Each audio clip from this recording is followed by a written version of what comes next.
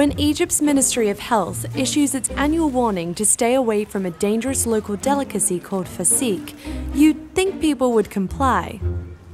But for many, the risk is worth the reward.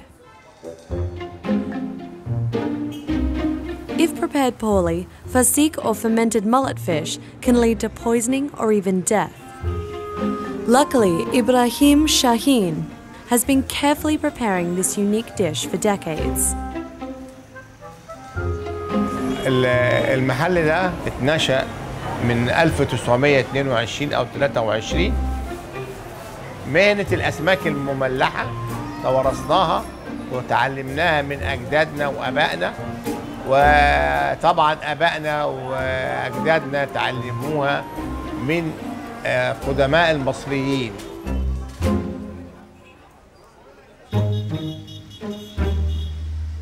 Feseekh dates back to days when Egyptian pharaohs ruled the land.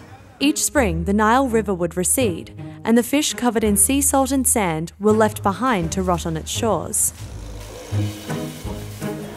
وتذوقوا الأسماك دي فلقوها إن هي ممتازة جدا طعما ومذاقا ورائحة ولونا. Today it is prepared a little differently. The mullet fish are carefully cleaned and sprayed with salt. They are then placed in sterilized vats and left to cure for up to 25 days. And when it's ready to eat, the taste is... الحاجة دي ما تشرحش، لا أدوقه، ليه ريحة، في ناس تتقبلها أو في ناس لا تتقبلها، بس ده شيء طبيعي.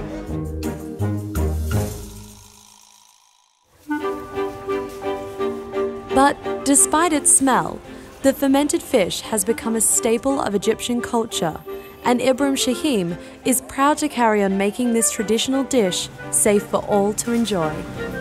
والله الحكومة ليها حق إن هي تحذر من استهلاك الأسماك المملحة.